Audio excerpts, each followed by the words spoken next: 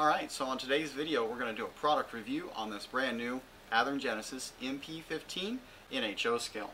Now Athearn has released this model in the past before, but this model has come with some updated tooling options that allows for some front and rear ditch lights out of the box. We're going to take an up close look at that here in just a minute, and then later we're going to add ESU sound and maybe do some weathering and some graffiti work on this model. Hi friends, I'm Steven, and this is my channel, Signal Up Productions, where I make videos all about trains. If you're new to the channel, consider subscribing, and while you're at it, click that bell icon so you're notified every time I post a new video. Now let's take a close look at this model.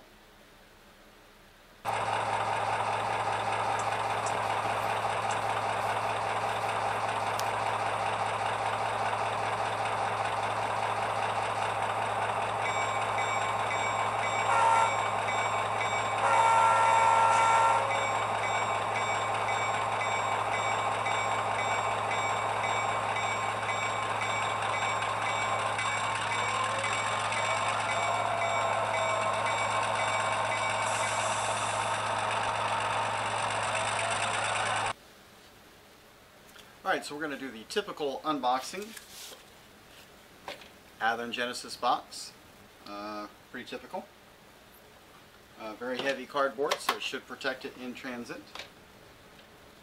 Always get some different kind of paperwork to come with it. You get a operator's manual. I mean, it's a pretty typical HO scale locomotive, so I'm not sure how much it's going to tell us, considering it's a DC only model. It's not tsunami sound, so we don't even have to look at the instructions on how to operate the sound on the locomotive, because there is none. But it does give you some pointers on how proper maintenance, lubrication points there on the diagram inside the operator's manual, so I'm not going to use that for today. There's also, this is kind of handy for later whenever we go to install sound in this locomotive. We've got an exploited diagram here, and then a parts list on the back that shows all of the different parts that are possibly used on this model. This is common on almost every Athearn item that I buy, is don't forget to sign up for Athearn News. And warranty information here gives you details on Athearn's warranty for the model. So foam sheet, typical Athearn Genesis plastic clamshell. So the model slides out of the sleeve. They like to pack these well so that they can make the 10,000 mile journey from China to here. A couple of styrofoam inserts. Once the model is at your house, you really don't need those styrofoam inserts in the box. They're not going to protect it. That's really meant to protect it from heavy shifting while in transit in these ocean-going containers. But once it's inside your box or your tote or whatever it is that you use to transport your models to like the club layout or something like that, that's really unnecessary from that point. So that clamshell just pops open. If you've ever bought an Athearn Genesis locomotive before, it's identical to all the other locomotives that they have. That part top pops out. Unfold the top. Here we have a plastic cover over the top of the locomotive. So these Genesis locomotives are highly detailed, which means a lot of this detail is very fragile. What we'll want to do is pick it up by the long hood. The shell is screwed on, so we don't have to worry about that. We shouldn't have to worry about that popping off. We can grab it by the shell. The plastic sometimes comes with it. That lets us set it out and get the packaging out of the way here. Then it also includes these inserts, these foam pads in between the hood and the handrails. Had a blank moment there. There's one on each side, so we'll take those out. That protects the handrails. You will want to keep those if you intend to repack the locomotive and take it to different locations to operate that model. You want to keep those and put those back in there, because the the metal handrails, they're not coming back. What they're in now is these plastic handrails, and they are kind of flimsy, kind of delicate. If you want a highly detailed locomotive with quality accuracy, I mean, that's just what we're going to have to live with. And first glance of the model, pretty typical Genesis level detail. Some brake piping. Oh, yep. I stuck my finger on the bottom of the truck, and we'll get a close-up look there. Yeah, you can see that wet there. That's excess amount of lubricant oozing out the bottom of the truck. So I'm going to have to not only wipe that up, but I probably will have to disassemble the trucks and wipe out a lot of the excess lubricant that's inside there so it's not spewing out as I'm using the model. You can look up photographs on the internet of these models. Railroad Picture Archives is a good site that has a large collection of prototype photos of almost every locomotive that has ever been used in the U.S. And I did find a prototype photo from about 12-13 years ago of this exact model. And so far I'm seeing that the horn is... So the horn doesn't appear to be exactly accurate to that. Also, I'll note that, and I'm sure this was a compromise on Athearn's part. If we look here, we can see the front ditch lights are on the pilot right there underneath the anti-climber. And the prototype photos that I seen, they were actually mounted to the anti-climber. So just little bits like that. The bell does appear to be in the correct location. You can see right here. We've got the bell down here right next to the step well. Everything else I'm seeing is pretty nice and mostly accurate. So we're going to put this on the test track now and see how it operates just in DC mode. With the engine on the turntable, we can get a 360-degree view of the model. This model is equipped with windshield wipers, MU hoses, uncoupling levers, spare knuckles, fuel tank details, horn, firecracker antenna, bell, a cab sunshade on the conductor's side, and an all-weather window on the engineer's side, among other details.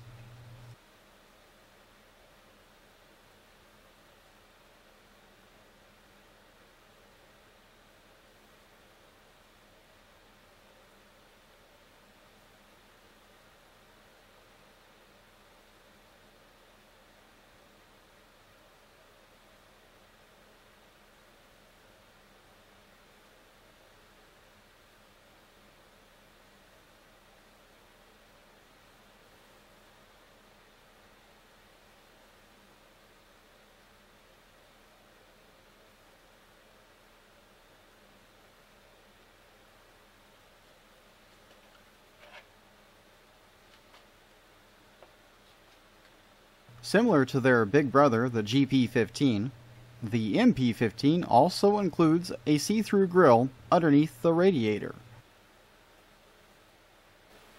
Alright, so another thing we're going to check is we're going to check the wheel gauge from the factory using our NMRA standards gauge here.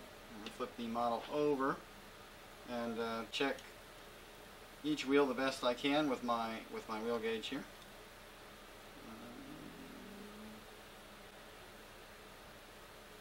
And all 4 axles do have the wheels in their proper gauge.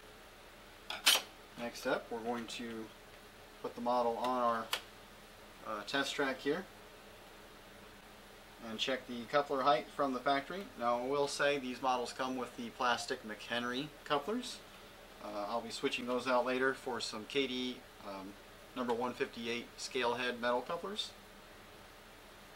But we'll just check these couplers from the factory, and the trip pin is just a little low, not by much. The coupler face is acceptable, but the trip pin was just a hair low. And same on that side. That one's just a touch low. Not enough that I don't think it will hang up on anything as long as your track is flat, but I mean, if you do have some grade transitions between flat and incline, I would say, you know, if there was something in between the rails at that transition point, it may actually catch on something. So you might want to check yours to make sure they are where they're supposed to be. And now we're going to hook up the test track, and we're going to just run it with no decoder in it, and make sure it runs properly. Then we're going to get started installing the DCC decoder.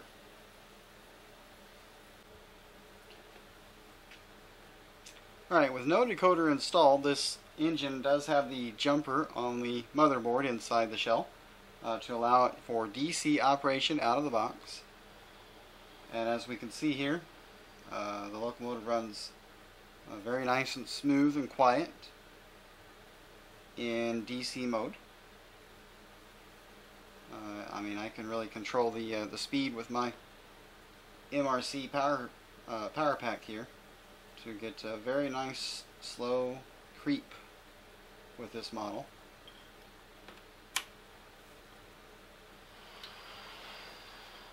In DC, the headlights do appear to be directional. They only come on in the one direction, the direction of travel.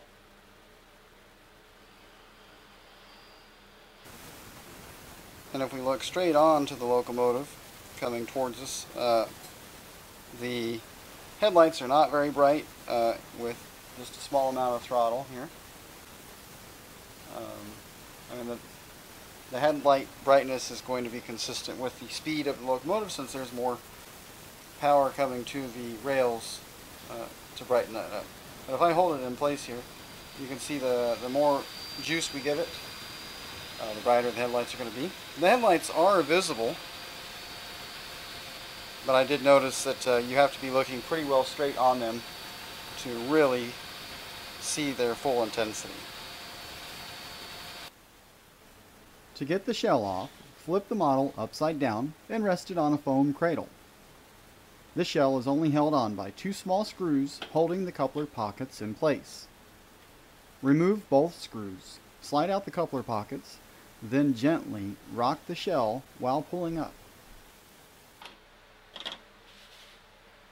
Alright, so it appears that the track pickups come up from underneath the frame to the ends of the motherboard. This also is where the headlights and ditch light LEDs are connected. So there's separate LEDs for each front and rear ditch light. That way, if you wanted to make ditch lights flash, it's just a matter of unwiring them from their current connectors on the motherboard and connecting them to a different function output on this motherboard. There are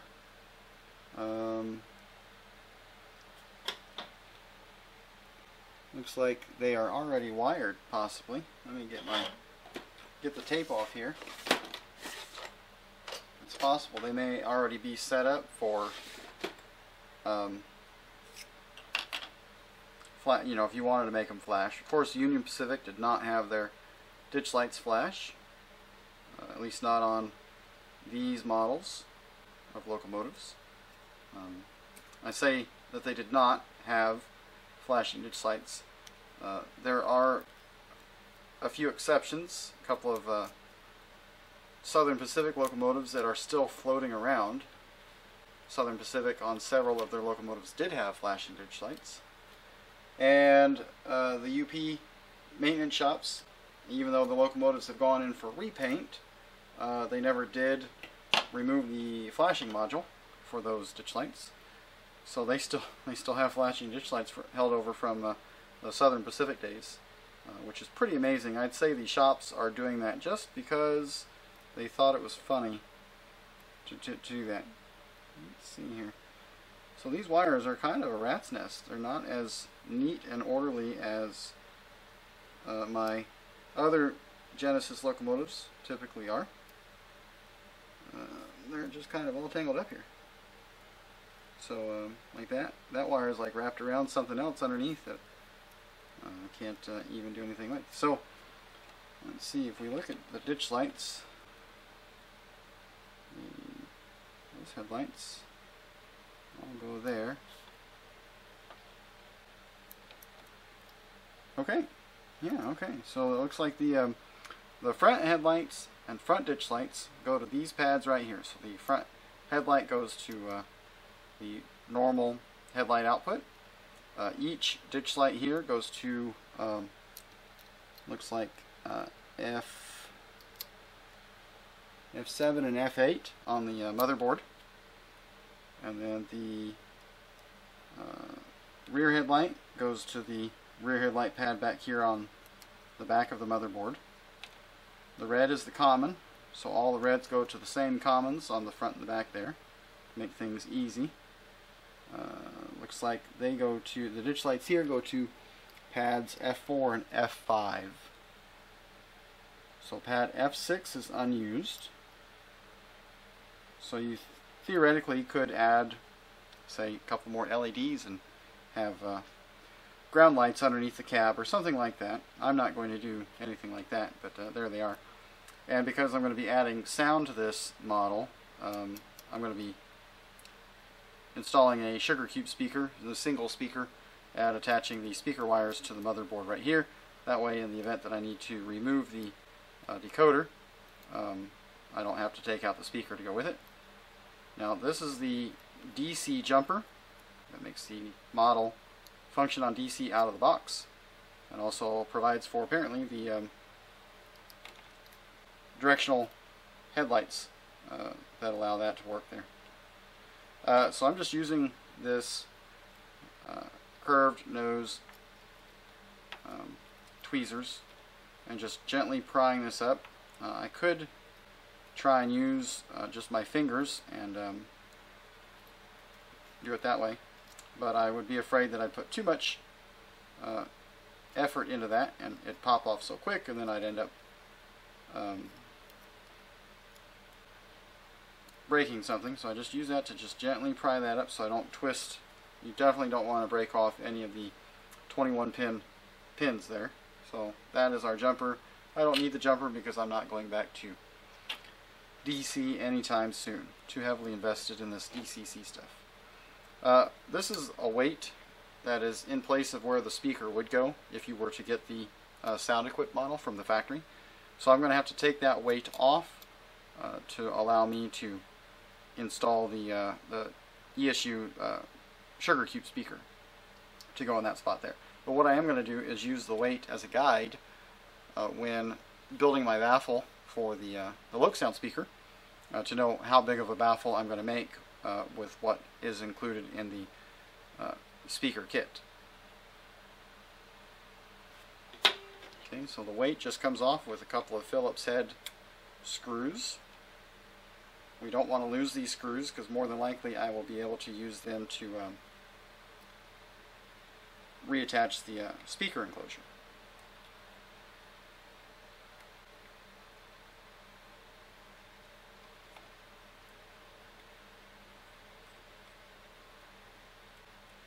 Okay, my magnet doesn't want to get that one off there.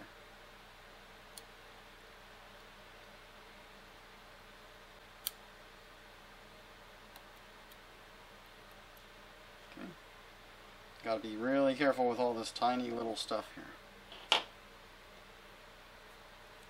That allows the weight to slide off the pins here. But, in their genius, the truck pickups, wait a second, the truck pickups go through the weight, which means I have to remove the truck pickup wires from the motherboard in order to get this weight off of the model. And in my experience, I've never had luck reattaching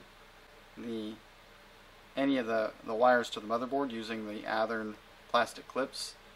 I know a lot of people will pull those clips off and then solder the wires directly to that. In this case, I'm going to have to do that with the truck pickups there, but I'm only going to do that on the one. I'm not going to solder on all of these. I'm just going to hope that they don't ever give me trouble, and if they do, I guess I will cross that bridge then. So I'm going to have to get my pliers here.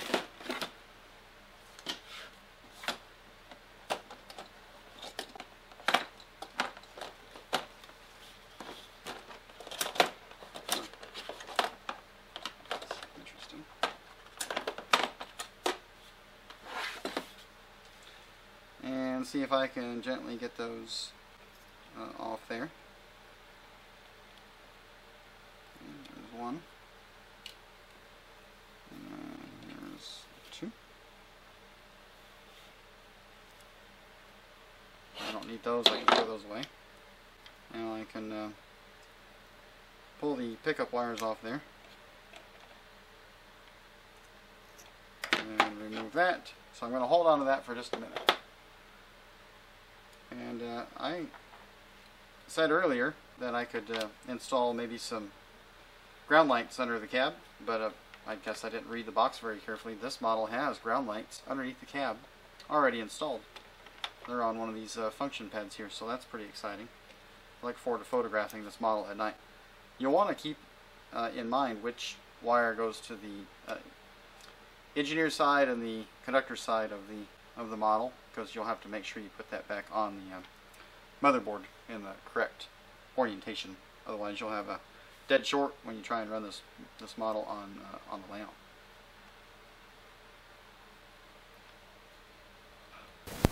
Alright, so ESU speakers come in this little poly bag here, like this, and a sleeve. The sprue is going to have a lot of different options for how you mount the speaker in your locomotive. If you need a round speaker, larger round or smaller round, or the rectangular speaker bit there. The speaker comes pre-attached to a little thin plastic clip there on the side to let you know which side goes into the baffle. You will have to solder the decoder wire. So that's some pretty small wire that's made by ESU there. You'll have to solder that to the tabs, the metal tabs on the back of the speaker, and those are very small metal tabs, very small wires. So if your soldering skills are not all that great, you may want to look at buying a sugar cube speaker that's already got the wires attached, or ask a friend if you know a friend that is good at soldering very small stuff there. And so I'm going to start clipping out the rectangular baffle holder there, the speaker holder. I've got the end of the baffle already cut out. So I'm using my sprue cutters here to cut the baffle loose from the sprue.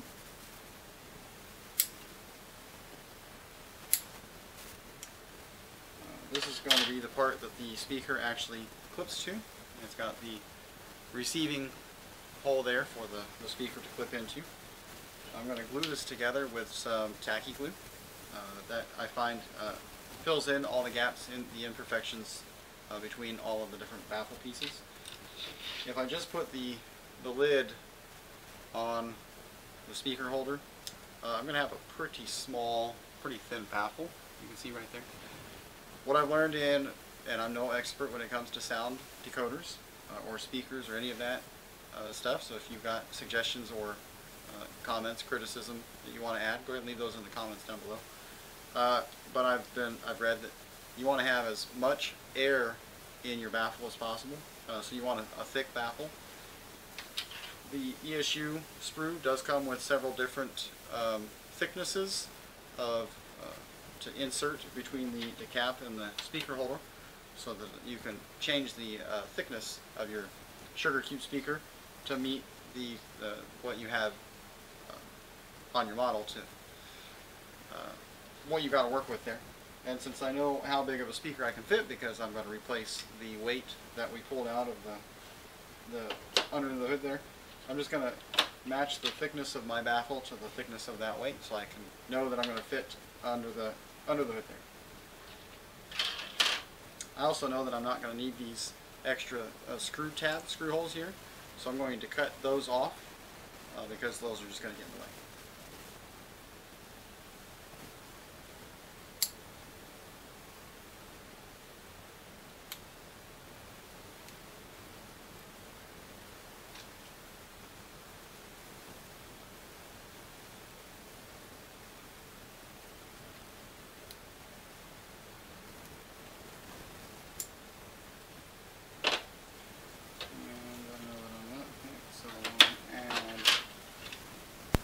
These are not all the same thickness either, so you can find the one that's the thickness that you need here.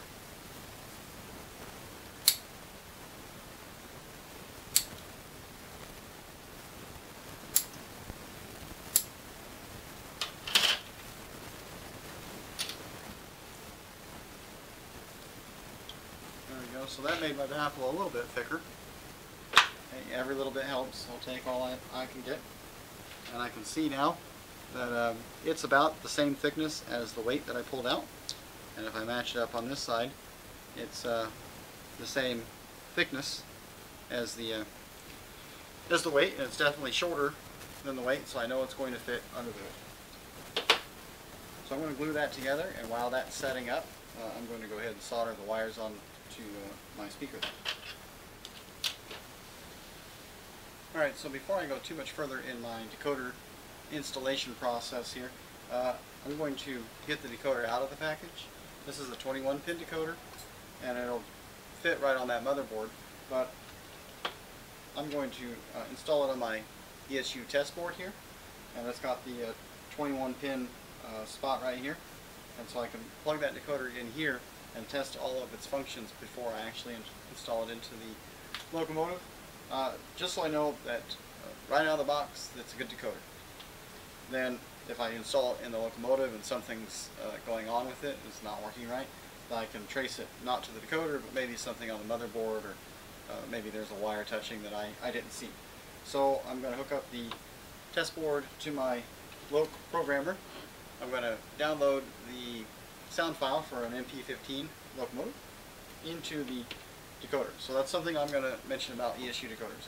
When you buy these from your hobby shop or from ESU directly or someplace on the internet, you have to specifically ask for a sound file to be downloaded to it. If you don't do that, it's going to come with generic sound. I hope you can see that on the video there. All of the decoders come with a generic sound file from the factory, and you have to specifically request your dealer to download that sound file of your choosing to the decoder that you're buying before they ship it to you. If they ship it to you and you didn't request that, then you're going to have a generic sound file in there, which I can tell you does not sound very good. I'm not even going to show it on this video.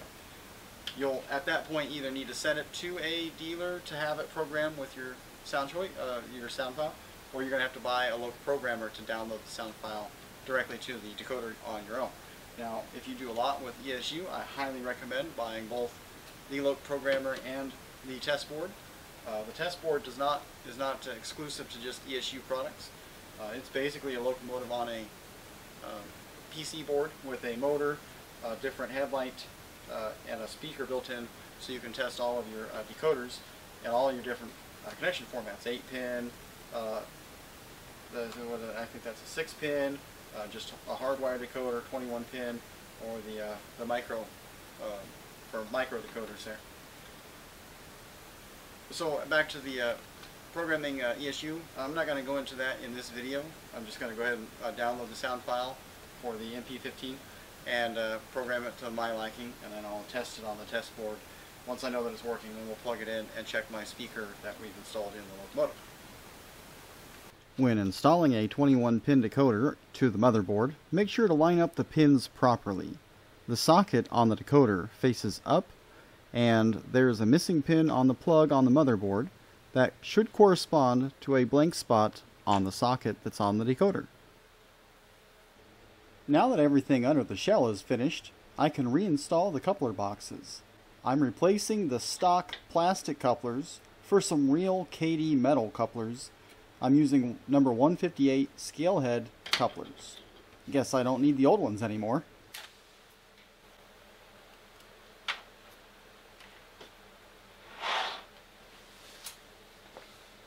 Alright, so now that I've got the decoder and speaker successfully installed into the locomotive, I've tested it and then made sure that everything sounds and operates like it's supposed to on there. Some minor programming adjustments I need to make. I'm going to go ahead and start doing a weathering update on this locomotive. It's a fairly old locomotive on the system. I model modern day Union Pacific, so this locomotive would have been around for a long time. In fact, I do believe today this locomotive has probably been sold off to a scrap or a lease company. I don't even think Union Pacific uses MP15s anymore, to my understanding. So to start, I'm going to pull off the handrails on the long hood, and that way whenever I'm airbrushing some of and using some powder chalks to weather the side of the long hood, those aren't getting in the way or getting damaged. So I'm going to take those off. The other thing I'm going to do is Let me find it. Right here. I've got some reflective, actually reflective, you can see right there, yellow safety stripes. I'm going to update my model to be more consistent with today's locomotives. In my world, we'll just say that Union Pacific is still using these today. So I'm going to add the yellow frame stripe around the locomotive side sill there. So we're going to do that with these neat little reflective stripes made by Smokebox Graphics. If you have never looked those up or used them before, you should check those out. So I'm going to pull off the handrails on the long hood gently. We're going to add the yellow frame stripe. We're going to do some weathering, and maybe even a little bit of graffiti on the long hood there.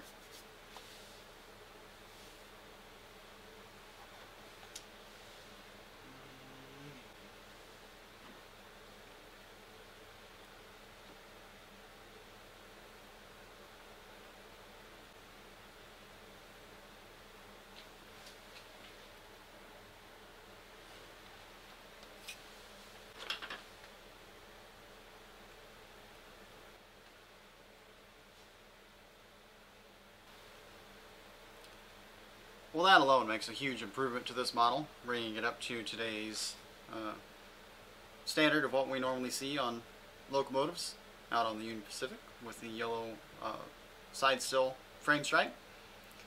Lets everybody know that this model is a modern model of the locomotive. So now with that done, I'm going to go ahead and break out the airbrush and do a little bit of weathering.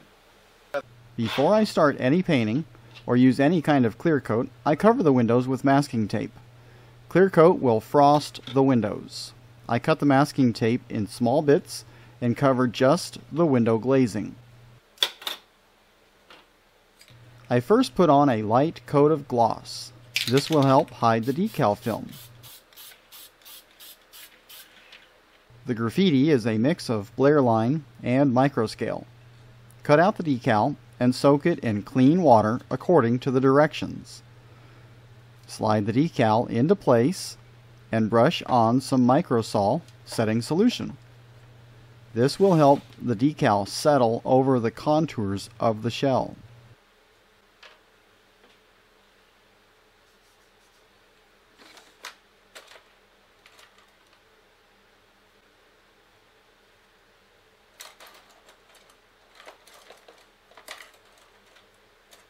Once dry, spray a light coat of dull coat to seal the decals. Be sure to use gloss and dull coat in a well-ventilated area. For airbrushing, I use a single-action pache and set the air compressor to about 20 psi. I use Badger Modelflex water-based acrylic paint because it's airbrush ready and cleans up easily with water. Here, I'm using some engine black as well as some rail brown and sand color paint. Refer to prototype photos to help guide your weathering.